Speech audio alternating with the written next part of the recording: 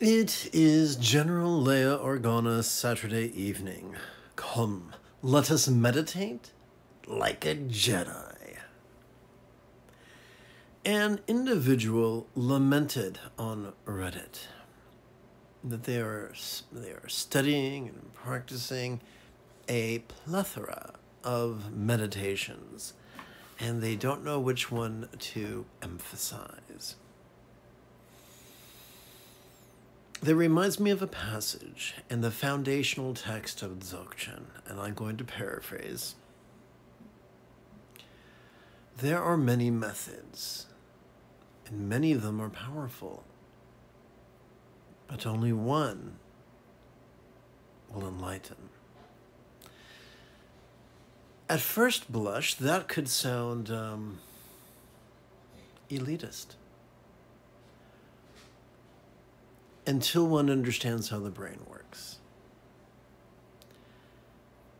The part of the brain that focuses and the part of the brain that reasons is lovely, but it's frail, it's not robust, and when overused, it triggers the part of our brain that is the seat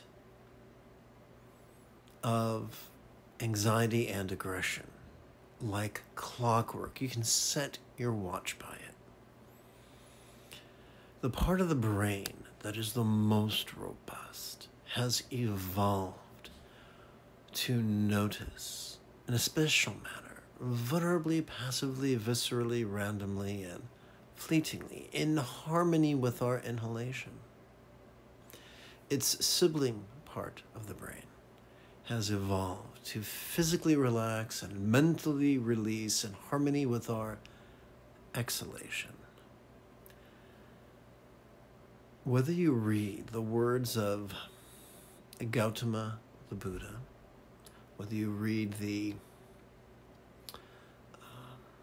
Anapanasati Sutta or the 7 Enlightenment Factors, or the vast expanse of the diamond-like mind, you will see over and over and over again that the path is to passively, vulnerably notice and release in harmony with our inhalation and our exhalation.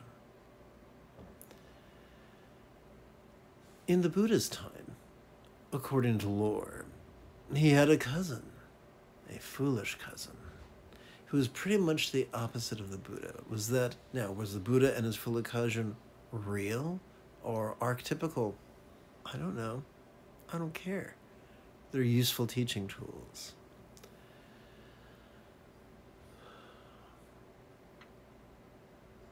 It's good to experiment. It's crucial to notice the results of your experiment. If you're going to play with a number of techniques, then play with one technique every 12 hours for 7 consecutive days. Notice the results, the effect of that technique upon your mind, upon your emotions, upon your resilience, and jot it down. And then explore the next technique. That is a very, very sound and scientific and rational way of evaluating what should be your main technique. And if you have the time and the energy and the bandwidth to do that, knock yourself out, have fun.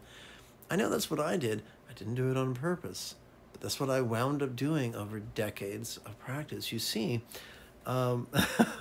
there's a euphemism. I'm twice blessed. What that means is I have both flavors of neurodivergence and with all the trimmings. What does that mean? Well, it means I have ADHD and autism compounded with fetal alcohol exposure, birth trauma brain damage, PTSD, Ehlers-Danlos disorder, and then eventually complicated by Epstein-Barr virus. All these physical challenges have made my body into a bullshit detector. I did not meditate so I can be better than others. I meditated or studied meditation because I wanted to be less monstrous. because I wanted to have less psychotic breaks. I wanted to be less domineering. I wanted to be less anxious. I wanted to be less cruel. I wanted to be less hysterical, for want of a better term. And so I experimented with many techniques. And the ones that I found that worked the best, or the ones that were in harmony with Anapanasati Sutta, or the 7 enlightenment factors, or the teachings of Prahevajra, or the teachings of Yongjia Xuanzhui, those I found to be the most effective. I hope this helped.